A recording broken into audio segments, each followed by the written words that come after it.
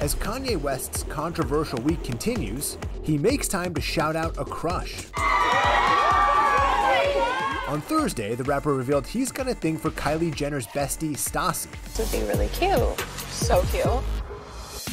Over on the gram, Ye posted this pic of Kylie from Paris Fashion Week, and claims in the caption he helped her squad get into a coveted runway show. Quote, okay, I'll admit, I got Johan to sneak Anastasia, Victoria, and Carter into the Balenciaga show, and yes, the whole world knows I got a crush on Stas. Stas is Stassie, who fans know as a close friend of the Kardashians, or, as Kanye calls them in his message, the Calabasas Mafia. Stas, I almost hit that car. I know you really need to be careful.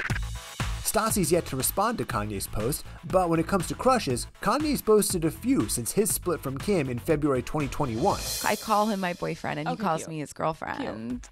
Yep, the rapper briefly dated Julia Fox earlier this year, but they split just a few weeks after. Are you still in touch with Kanye at all? We're still friends, yes, but it's nice to end on friendly terms, yeah, right? Always.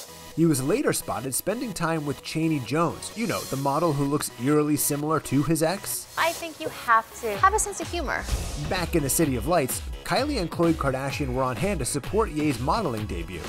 With this Balenciaga and Balenci boots and a new blue Yankee.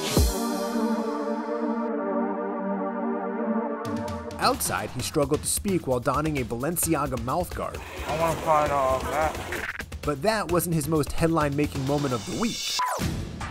No, that was his White Lives Matter shirt, which he wore alongside polarizing conservative commentator Candace Owens at his Yeezy runway show.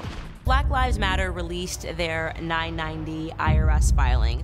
Later sharing this clip to his Instagram story. They collected $80 million. Super frustrating, but that's a dead end, so. The moment was slammed all across social media by fans and celebrities alike.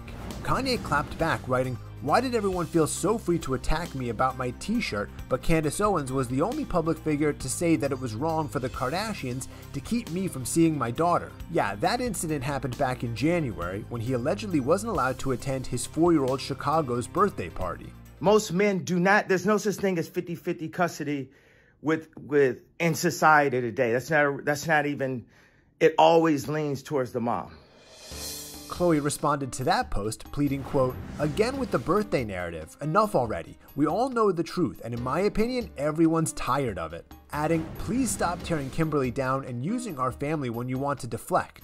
Own whatever it is